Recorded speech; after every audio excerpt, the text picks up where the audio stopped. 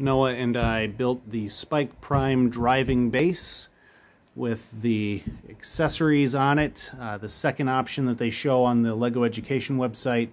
So it has the ultrasonic sensor up here that's going to be used for detecting distance.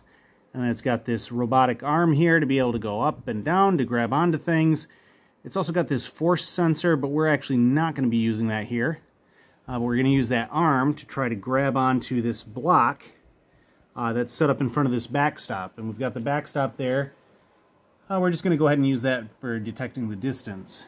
So we're doing that by first off resetting the robotic arm. So we're using the shortest path, which is really cool because if it's already in the right position, it just stays there. Then we're going to set up which motors to use for driving, set our speed and start moving, and then I'm going to stop once we're closer than 10 centimeters. And then at that point in time, we're going to drop the arm down and then back up a little bit. I've already downloaded the program, so I should be able to just wake it up. And now we'll just have it go forward.